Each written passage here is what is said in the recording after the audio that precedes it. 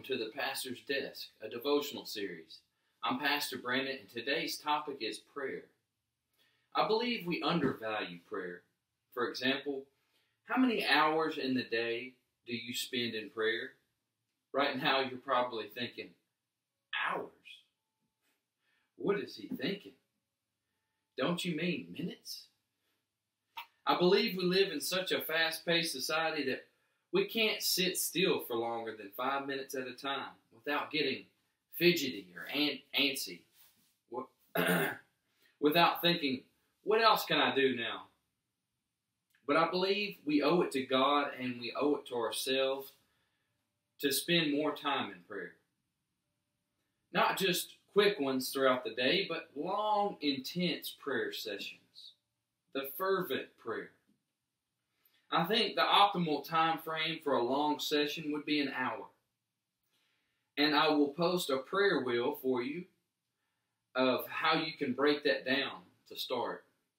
Or you can try and free flow it, which I believe is the best. But if you break it up into smaller sections, it may be easier to start this process of spending a longer amount of time in our prayer life. If we can sit through a 2-hour plus movie, we can spend an hour of our time in prayer, helping to build our relationship with God. Communication is one of the most essential means of developing and maintaining a healthy relationship. But when it comes to God, I believe we neglect this part. There's always exceptions to the rule. There's always someone who is doing better than us. But for now, I'm speaking to those of us who need to work on it more. I catch myself thinking, I do pray enough. And then I think back to our example, Jesus, who was perfect, mind you, who had the best relationship with our Father anybody could ever hope to attain. But yet he still understood the value of prayer, and it's recorded that he spent at least an hour in prayer, and I'm going to get to that in a minute. But we see our example, who is perfect, still spending vast amounts of his time in prayer. Why? Because he understood its value. He understood that when I spend this alone time with just me and God, it strengthens our bond. It strengthens our relationship. It strengthens the connection. It helps me hear clearer. You know, there's so many things in this world that is a distraction from the devil. It is meant to drown out God's voice. It is meant to distract us away from spending that time in prayer. There's so many things that we can do more of than spend time in prayer. We can watch movies more than we pray. We can have hobbies more than we pray. We can work more than we pray. We can sleep more than we pray. We can eat more than we pray.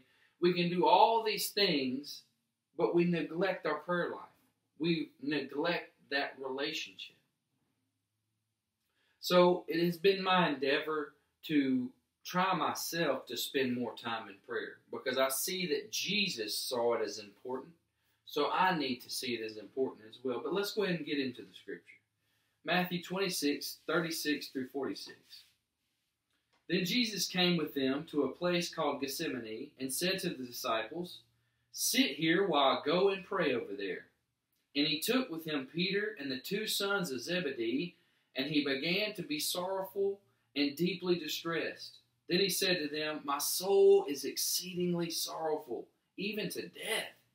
Stay here and watch with me." He went a little farther and fell on his face and prayed, saying, "Oh, my Father, if it is possible, let this cup pass from me. Nevertheless, not as I will, but as you will." Then he came to the disciples and found them sleeping, and said to Peter, "What? Could you not watch with me 1 hour?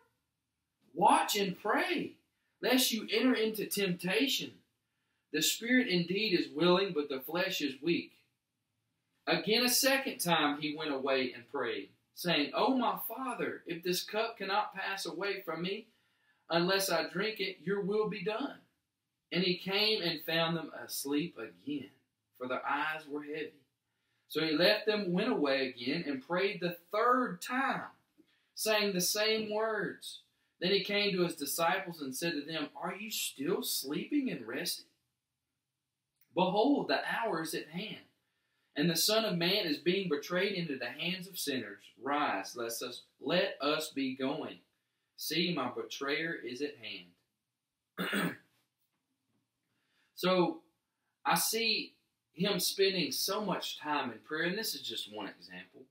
Of course, Jesus prayed often. He would draw himself away from things to go spend time alone in prayer with God. I believe this is essential. And just at least this one instance, we see that he prayed for an hour straight. Okay? And then he came back and prayed some more. And then he came back and prayed some more. Okay? Now, I understand this was leading up to the crucifixion, so he understood that this was about to be go time, okay? This is prophecy being fulfilled. I'm having to go through this hard thing. I got to spend a lot of time in prayer, okay? We need to follow the same example. We need to spend a lot of time in prayer, not just a quick 1 or 2 minute prayer, okay? Anybody can do that. And I'm not saying those aren't good, because we can do that throughout the day. Those 1 2 minute prayers throughout the day as situations arise are good. But we also need to have a longer prayer session set aside each day, whether that's the morning, in the middle, or in the evening, whatever time you want to choose. We need to have at least one good fellowship, relationship building hour with our Heavenly Father. And as you'll see in the prayer wheel that I'll post, possibly at the end of this video, there's certain amounts of time that you can spend for each thing. Like, you don't have to talk for the whole hour. Anybody would get exhausted and tired from that. No, but communication is set up from talking, listening, talking, listening, talking, listening. You can set up your prayer wheel however you want to, and there's going to be suggestions on it, but you don't have to talk the whole time, okay? You can listen. Matter of fact, you probably might need to listen more than you talk. And that's just my own personal preference. I probably need to do that too. I probably need to sit there and just be quiet and listen for his voice. Talk a little bit and then listen for a while. You know? Talk a little bit more. Listen for a while. Try that out.